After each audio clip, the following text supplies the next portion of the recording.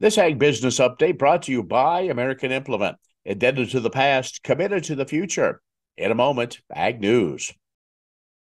Would you like to see something done about high gas prices and low unemployment? Western Plains Energy in Campus, Kansas is doing something about it. They're a proud part of Growth Energy, America's ethanol supporters, and they employ 38 people and will be adding more following the expansion. Ethanol fuel not only reduces the cost of regular gasoline, it's good for the environment and keeps money right here in the United States while supporting local rural jobs. Western Plains Energy, doing something for the future. S&S Trailer Sales with 2 locations in Ness City, Kansas is where everybody goes to buy or rent trailers. They feature the all-new, all-aluminum Mauer grain trailer with all of the electric options, the easy-to-load detached trailers, and a huge stock of header trailers. At the west location, you'll find bumper pulls, goosenecks, and oilfield specialty trailers, along with flat and utility beds for pickups. S&S Trailer Sales in Ness City and on the web, but remember, you do have to spell out the and. In agriculture news, hailing the occasion is a significant milestone for Kansas State University and the entire ag industry in Kansas.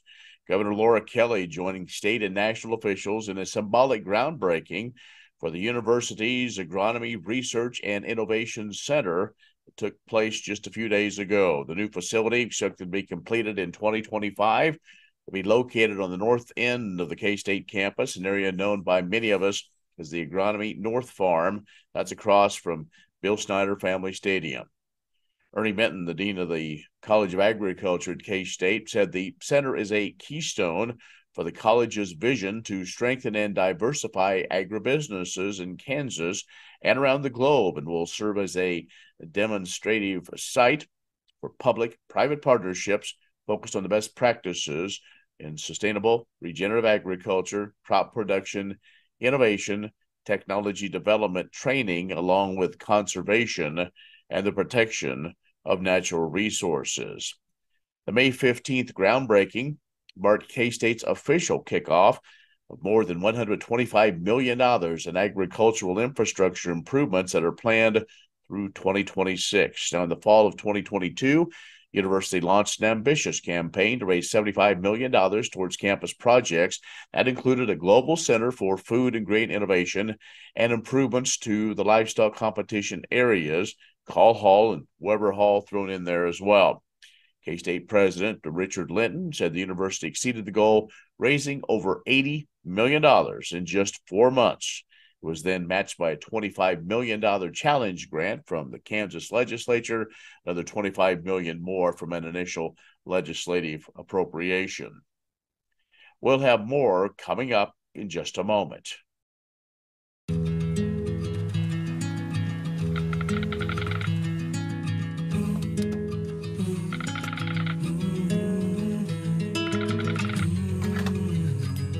The cost of everything has gone up dramatically over the last 75 years. With one exception: keeping electricity affordable. Wheatland Electric, delivering energy for life, your Touchstone Energy Cooperative. When you've had a best friend for over 50 years, you develop a trust. And the Scott Co-op has been a trusted rural friend since 1957. A co-op keeps money in the area, doing business for and with their members. And that helps keep their hometown thriving with keeping money in the community. Scott Co-op is not just an elevator. It's the rural way of doing business. So, when you see an elevator, remember your friends at Scott Co-op. With the beef cattle industry producing a high-quality product that consumers want more efficiently. The National Cattlemen's Beef Association announcing the findings as part of the 2022 Beef Checkoff-funded National Beef Quality Audit results. Since 1991, the Beef Checkoff-funded National Beef Quality Audit has delivered a set of guideposts and measurements for cattle producers to help determine the quality conformance of the U.S. beef supply.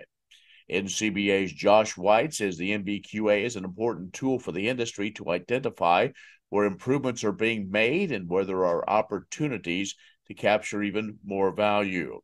Now, when comparing the 2026 and 2022 NBQAs, the largest improvement was overall increased efficiency across the beef supply chain.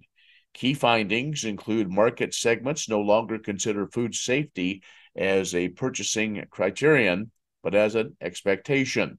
And market sectors indicate that their companies strive to increase their sustainability.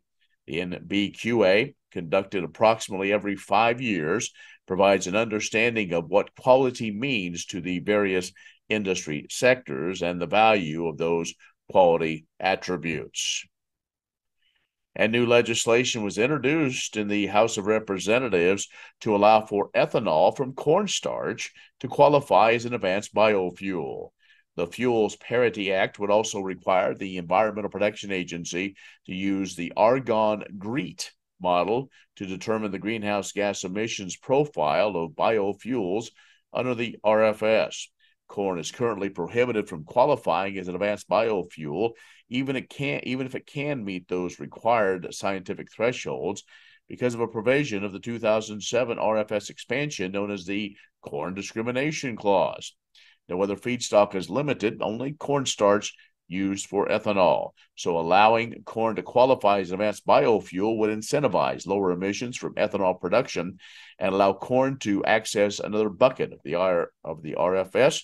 And if ethanol can meet the scientific thresholds, then it should be allowed to qualify as an advanced biofuel, then generate an advanced biofuel RIN, and that according to the lawmakers that introduced the legislation. We'll have more coming up in just a moment. Wolfter Construction and Irrigation has been around a long time, and a lot of folks have trusted them to design, build, and service all sizes of commercial and on-farm storage for grain and equipment. Wolfter is also known for their outstanding irrigation division, where they stock a complete selection of nozzles, regulators, drops, gear drives, electrical, and structure components. Looking for an electric motor? Wolfter has a large selection in single and three-phase. Next time, reach out to the pros who have decades of experience at taking care of business the right way. Wolfter Construction and Irrigation.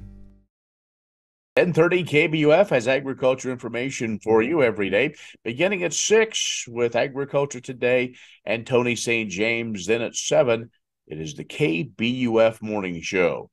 We talk a lot about the markets and have interviews with newsmakers, weather, the all-important ET report, and a lot of information to give you to help you make good decisions on the farm and ranch. Follow along on our social media pages or listen to KBUF or any Western Kansas broadcast station online at westernkansasnews.com. I'm Ken Rahjes. Thanks for watching.